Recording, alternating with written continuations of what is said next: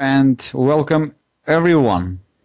Let's start today's new gambit, new aggressive opening line, and this time against the French defense.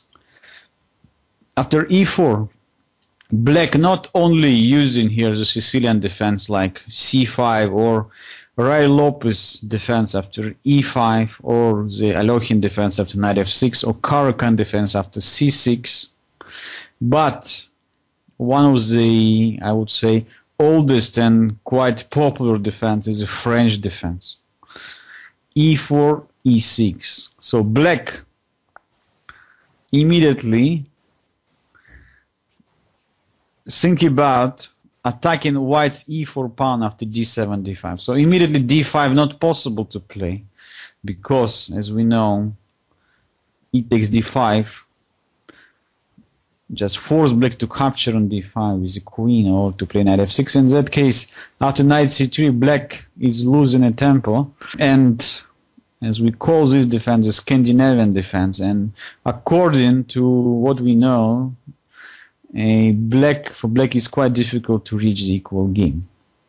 So the moves like e6 and c6 both are preventing black for d7, d5, trying to get rid of white's center control, especially the important e4 pawn. And after d4, of course, white's most natural continuation, and d5, white is having here different choices. So just quite a popular here move was e4, e5 advanced variation. Then Tarrasch suggested here to play knight to d2, but of course the classical and a modern continuation here is knight c3, the favorite move of the greatest American chess player Bobby Fischer. So he loved this variation and always played knight c3 against the French defense. Knight c3 is also one of the, I would say, favorite lines of another world champion, Vasily Smyslov. So he just showed here the greatest way how to destroy the players like Mikhail Botvinnik and others in his firm knight c3 variations. So after knight c3, black has also the choice. So first of all, the very old Rubinstein line, d takes e4. Second choice here is bishop b4. Today we also call these ideas like a Nimzovich line in the French defense, but of course here we have different names for that very complicated opening variation. And of course the classical move here is knight f6. So black immediately increase the pressure over the white center, trying to force white to push the pawn after e4, e5. In that case, black is moving the knight to d7 and ready with all his pieces and pawns to destroy white's position in the center after c5, knight c6, etc. So black's main idea in French defense just to get rid of white's center. For that, we are ready to play f6, c5, etc. So all the pawns break, all the ways to challenge the white center, quite good here.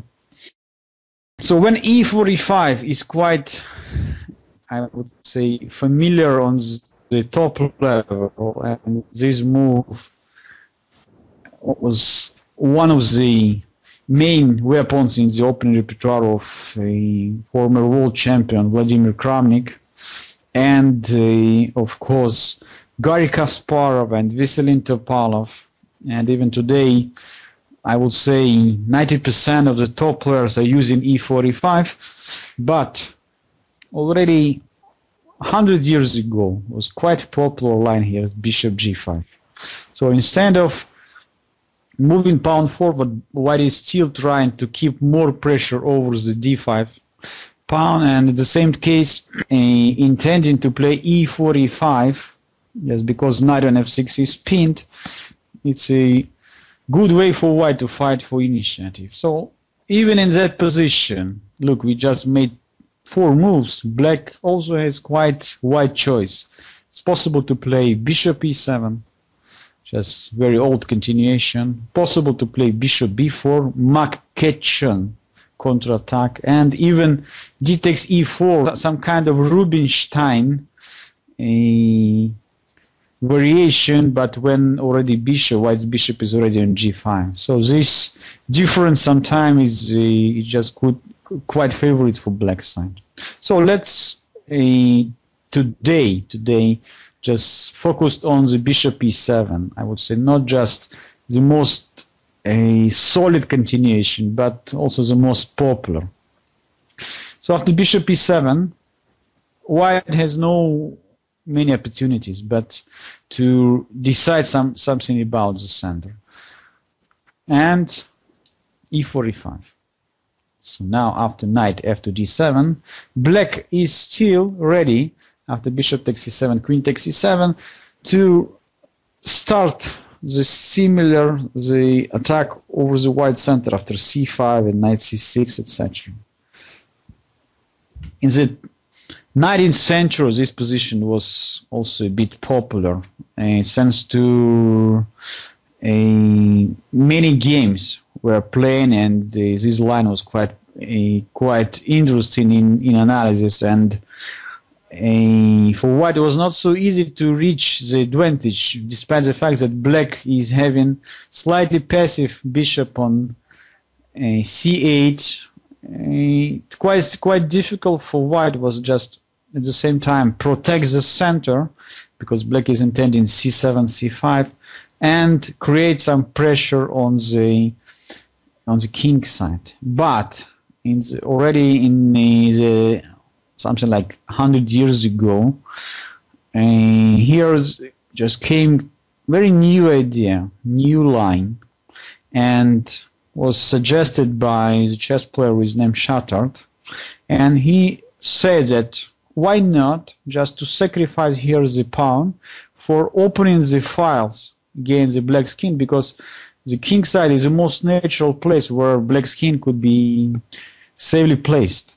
So he played h4, and this fantastic, I would say, idea becomes quite rapidly quite popular, and is almost many strongest on that time players were included this opening into the repertoire.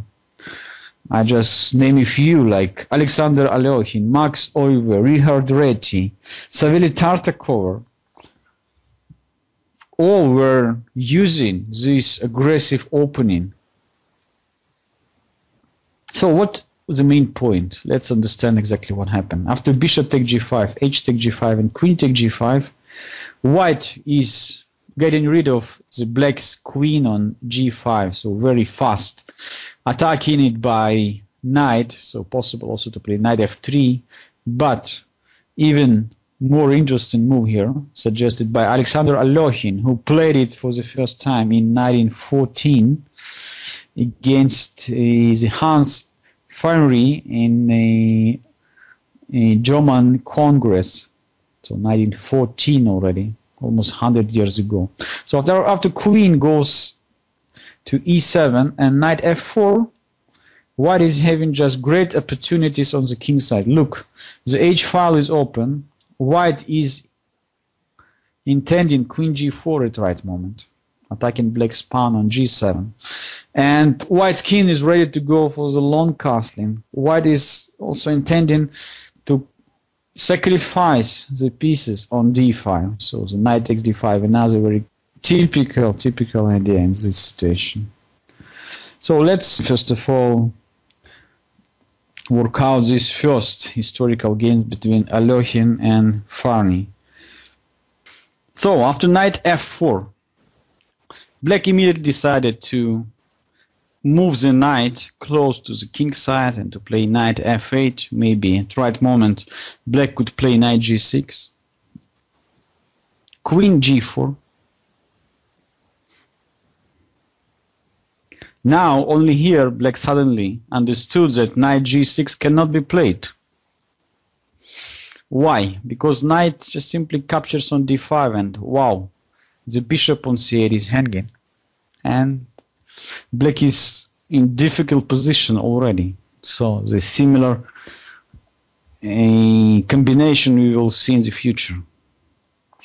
After g6, same problem, knight takes d5. So knight f8 was quite serious mistake, and f6 also already doesn't help black. After e takes f6 and g takes f6, white cannot capture on d5 immediately because e takes d5 with the check. But after long castling, black is in very, very tough situation. c6, rook e1, king d8, rook h6.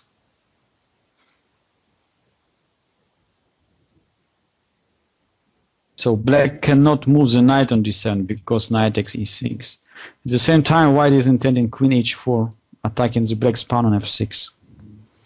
After e5, queen h4, and knight b to d7, bishop d3, white just finished development of all his pieces, and at the right time, or white is intending to capture and to destroy black's position after knight takes d5, or even to d takes e5, or even knight h5. So it's very, very tough situation for black. After e4, queen g3, and queen f7, so Alekhine here came with another sacrifice.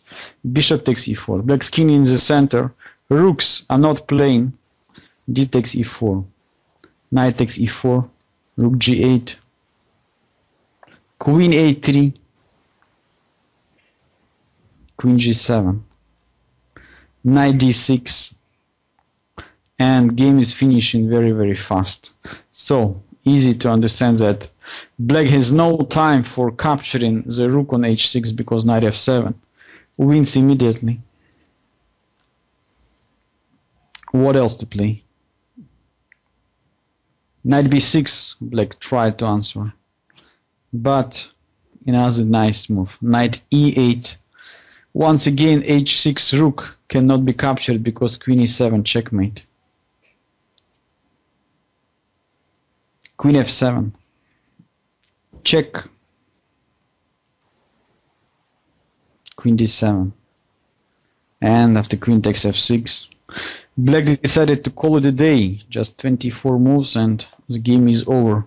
So this was one of the most, I would say, famous game played in the Chatard attack, and since Alexander Alekhine, the greatest Russian player, used this opening very successfully, so the double name of this opening line is the Chatard Alekhine Attack. And just a few years later, in 1919, Richard Reti, the greatest Czechoslovakian chess player, Czech player,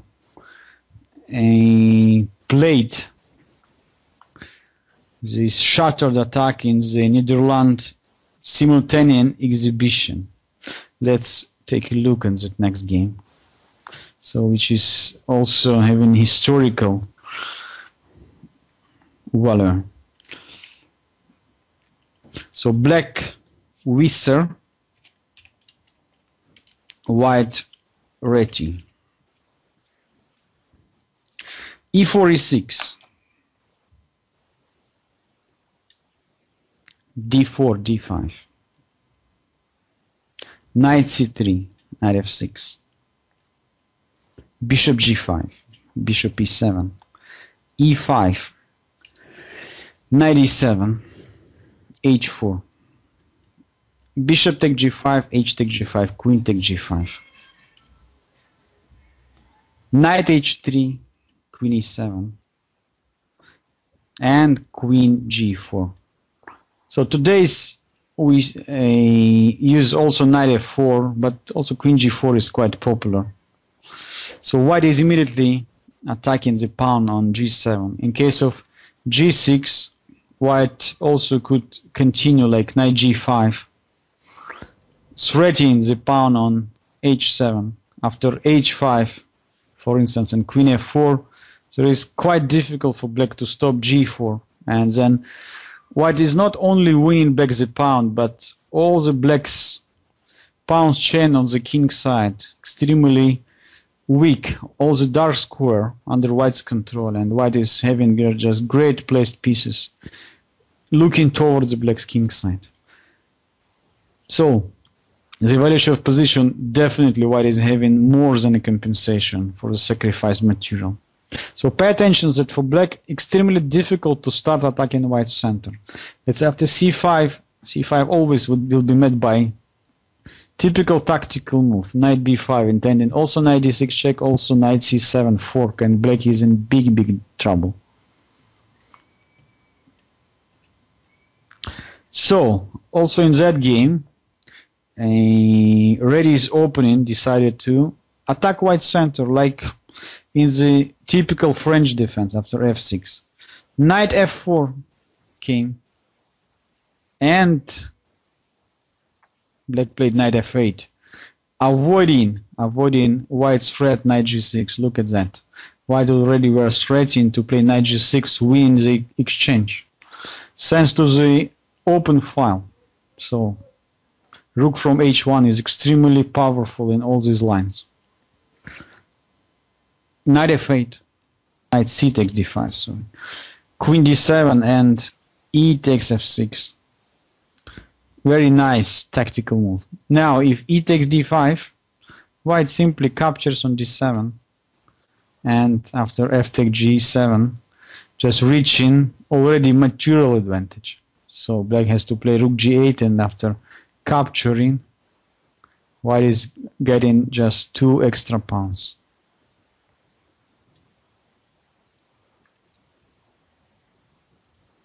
So in that case, knight on d5 cannot be captured.